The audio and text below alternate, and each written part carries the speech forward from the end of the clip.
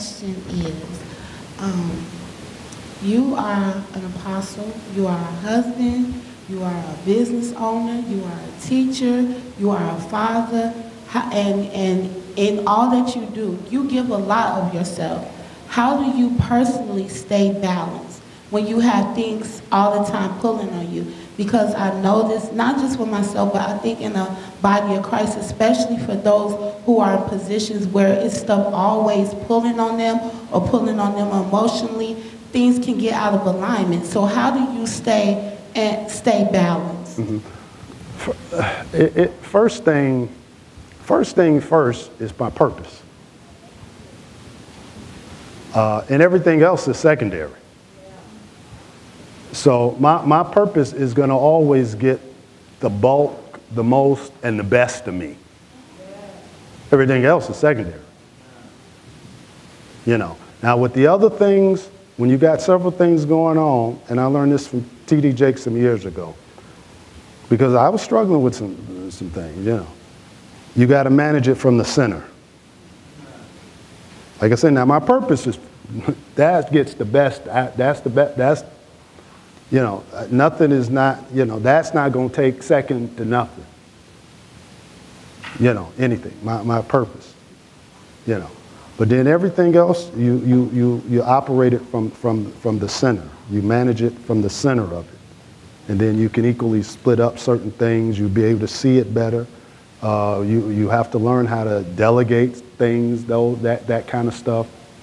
And then with a balance, I'll be honest, it took me a long time to really have balance, because, you know. And to be honest, some simple things that has balanced me out is stuff like, and don't my Pentecostal apostolic brothers and sisters say I didn't backslid.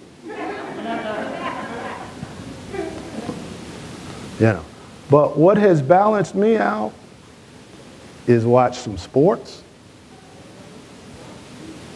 See, because years and years ago, I used to think it just seemed sinful to watch certain things on Sunday. Now, if God told you to do that, you do that. No, I'm serious on that, because there are some people where the Lord told you that. And if you disobey that, that's sin to you. You know. And so something like that, I balance out, watch that.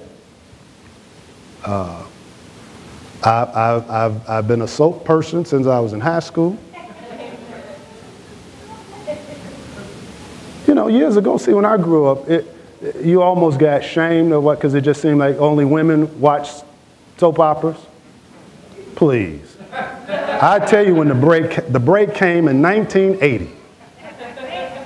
Luke and Laura, General Hospital. I'm telling you, before I was saved, me and my cousins, we get in there, especially we was getting high in them days.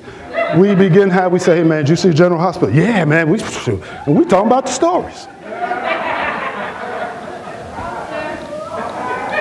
I see, y'all laugh. When I was in college, 81, 82, they had General Hospital on the screen in college.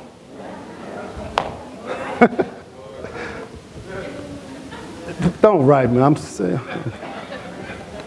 But just certain things, I don't have a lot of time in getting a lot of stuff, but certain things, that balances me. Now, I'm not saying that to be for anybody else, you know, because that could be harmful to some people. Now, I'll be honest, now, after I got saved and certain things, I stopped watching a lot of TV because it wasn't good for me, because that stuff be on there you don't need to see, you know. So that's how I balance certain things out. But purpose is always number one. That's the main thing over anything else.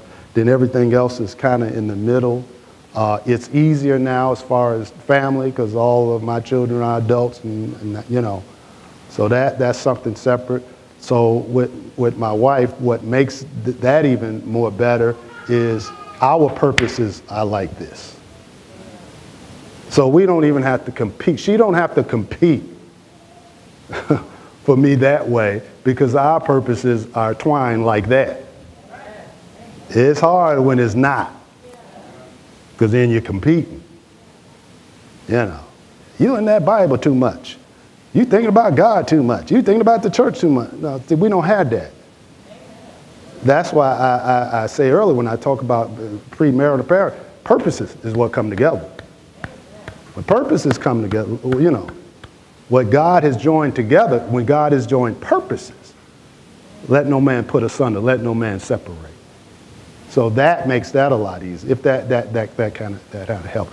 But as far as other things, if you got multiple things going on, manage it from the center where you can see it. This, that, okay. This is going on, that going on, and manage it like that.